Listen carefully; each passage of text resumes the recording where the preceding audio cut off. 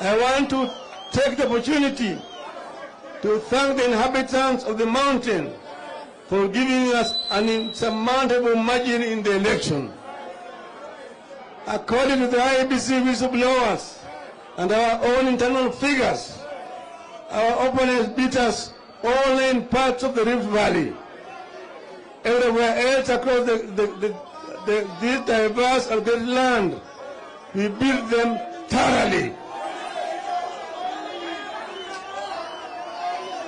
Hello?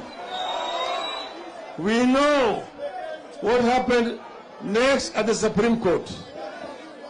A compromise court failed to either declare the true victors and run the elections or order rerun because of the glaring violations of the law and the Constitution by the IEBC.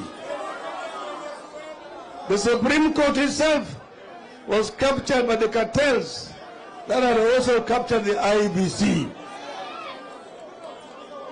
The two most critical institutions to elections in Kenya, that is the IEBC and the Supreme Court, was central to the rigging of the 2022 elections.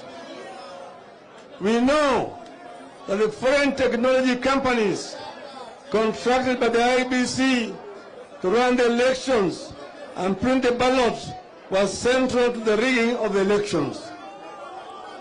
That is why they and the IEBC refused to provide us with the servers and the authentic data, as well as the election forms. We also noticed with dismay the involvement of some foreign nations in the rigging of Kenya's 2022 elections.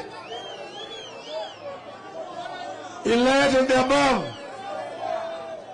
here is our clarion call. Here is our clarion call. One, first, we as Azimio reject the 2022 election results totally.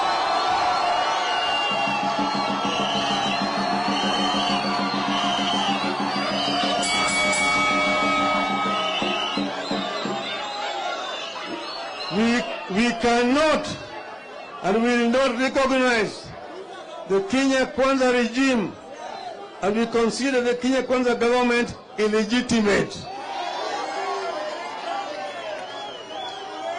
Two, we don't recognize Mr. William Ruto as the president of Kenya.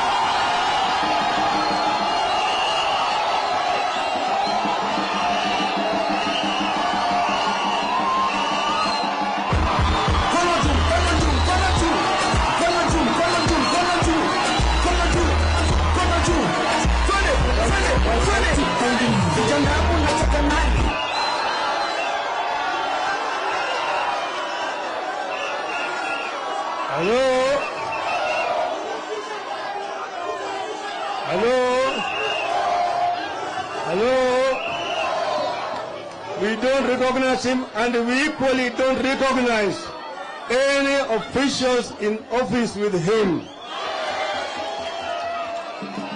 3, we demand that the entire infrastructure and the records of the 2022 elections at the IEBC be made public and be audited by an impartial body. A forensic audit of the IEBC results and servers is non-negotiable. 4, we demand that any attempts to reconstitute the IEBC single-handedly by Mr. Ruto cease forthwith, so that Kenyans themselves can reconstitute the body after full and fair deliberations.